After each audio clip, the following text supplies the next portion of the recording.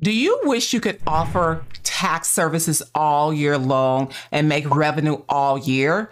In this video, I am going to tell you exactly what you need to do in order to have your tax practice generating revenue all year long for you. Before we jump in, I want you to like, comment, and subscribe. And if you stay to the end, I will give you my #1 tip on what you can do to start generating revenue today. Let's get after it. When you own a tax business, you may think that there's only going to be revenue from January through April. Well, I want you to know that there is so much opportunity for you to make money all year, but there's certain things that you need to do in order for that to happen. So I'm going to go over those things to make sure that you understand how to position yourself to make money all year long. There are 4 things that you're going to want to make sure of. You got to be relevant. You got to schedule quarterly calls. You got to become a trusted advisor, and you got to offer tax planning. And I'm going to go over each one of these with you so that you can definitely understand what I'm talking about. When I say be relevant, what I mean by that when there is some news breaking about taxes, you are going to be the first person that is going to reach out to your client, and you're going to educate your client about what's going on. You have to be that person that your client can depend on versus your client having to Google and look up things. Let me give an example. When we were dealing with COVID some years back, right? There was so much that was going on. I made myself relevant by holding town hall meetings on Zoom, by calling my clients up and advising my clients on what they needed to be doing, why they were in this scenario with COVID. Anytime any law changed, I heard something on the news, I read something, I read it, I reached out to the clients. I read it, I reached out to my clients. That's what I mean about being relevant. If you see yourself as that person that can operate all year long and make money, then you got to make yourself relevant by staying in the know as to what's going on and making sure that you are reaching out to your clients. The second thing that you want to do, and this is important because I always talk about there's money in the conversation, literally dialing for dollars. The second thing that you want to do is you want to schedule quarterly calls with your clients. And let me explain to you what I mean by that. When you are talking to your clients during tax season, you have their attention, you have their ear. That's the perfect time to schedule the next appointment. Think about when you go like to the dental office, right? You get your teeth cleaning. They're scheduling your next teeth cleaning before you go out the door. So you want to take that same position. You want to go from just being transactional to turning your customers into clients. Clients are people you own. These are my clients. This is my book of business. You don't want to be in a position where you're waiting for your clients, not your customers, but your clients to reach out to you. So you want to schedule quarterly calls. Now, does that mean that every client is going to keep their call? No, they may not. But if you have quarterly calls set up, one right after tax season, before June, where you're talking about their tax return, what happened, good, bad, and ugly. Another call set up in Q2, where you're looking at what they're going to do for the summer, what's going on with them, a good touchy-feely phone call. Then you're having your Q3 call, your Q4 call before year end. When you're having those conversations drive revenue. You're going to be able to find out what's going on with your clients, and your clients are going to start leaning on you to do other things for them. And most importantly, you're not going to lose the relationship with your client because you're only seeing them one time a year. So to be able to drive a tax practice all year, you got to schedule those quarterly calls with your clients to keep up with them. The third thing you want to do is you want to become your client's trusted advisor. And by that, I mean they're confidant. They trust you.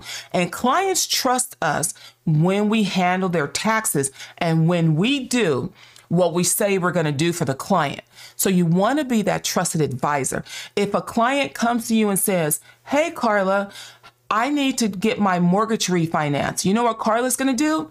Karla's going to make sure that she has somebody that can refinance the mortgage for her client. So she's going to make a list of professionals that she's going to refer her clients to, because I want to be the quarterback of all relationships. If they need an attorney, if they need a financial planner, if they need a lender, if they need a payroll service, whatever it is, you either are going to offer it to the client or you're going to refer it to somebody you trust, somebody that is going to honor that relationship, that you are the quarterback, and that client belongs to you. Notice I use the word client, that client belongs to you. So part of what you need to do is make sure that you're building relationships with key people based on what your clients are asking you for. That's very important that you're doing that, because you want to maintain the relationship. You want your clients to know that if something is needed, they can come to you to get it. Even if it's, Karla, what bank would you open up your LLC account in? I know what bank I'm going to advise my clients to go to. Karla, if you were going to buy a new car, would you lease or would you buy? I'm going to have information to be literally the tax Google for my clients so that they're coming to me as a trusted advisor, and I'm able to give them great advice so I don't have to worry about them going someplace else. And here's another consideration. You may not do bookkeeping. You may not do financial planning. You may not do any of those things.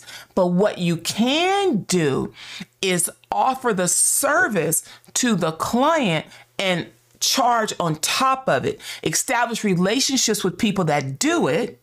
Let's say, for example, bookkeeping. Maybe that person is going to charge $60 an hour. Well, then you would charge the client $80 an hour so you can get the override of the $20, the difference between the 80 and the 60. Start thinking about how you can offer additional services without doing the additional work. But again, you're that trusted advisor for the client.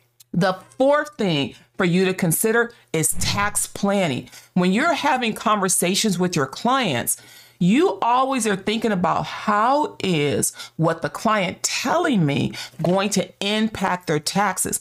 Tax planning is a service that you can offer the client that is a year-round service. Tax planning never stops. Tax planning is happening in May. It's happening in July. It's happening in August and September, quiet months. Typically, dry months in the tax profession is June through September. Those are what I call dry months, right? Not anymore. Those months are really, really raining dollars because clients are thinking more and more about their money every single day. So when you're able to offer tax planning services to your clients, meaning when you're having those conversations and you're asking your clients, how's it going? Because you're on your quarterly calls, right? And the client is saying to you, oh, my daughter is thinking about going to college. I'm wondering if I can afford that college. How much is it going to cost me?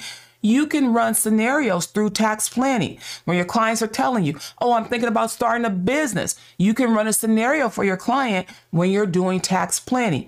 All your clients' life events, dealing with aging parents, someone passing away, a new baby, college, starting a business, retirement, pulling money out of a 401k. All of life's events can be handled through tax planning. And here's the real killer part. Clients are going to pay you for that planning because you're going to be able to show them how what they want to do, send their kid to college, pay for it, right? Could potentially be written off on their taxes through their business. You can save them money. And anytime you're saving somebody money, anytime you're saving somebody money, they are going to stay connected to you. It's very important that you realize that. So let's go over those things. Be relevant, stay in the news. If the tax conversation is in the news, you're listening, you're Googling for it, and you are communicating with your clients. Schedule quarterly calls. Stay in the relationship with your clients. Become their trusted advisor.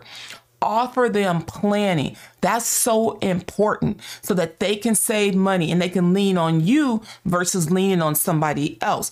And I also told you, if you stay to the end, that I will give you one of my #1 strategies for making money right today.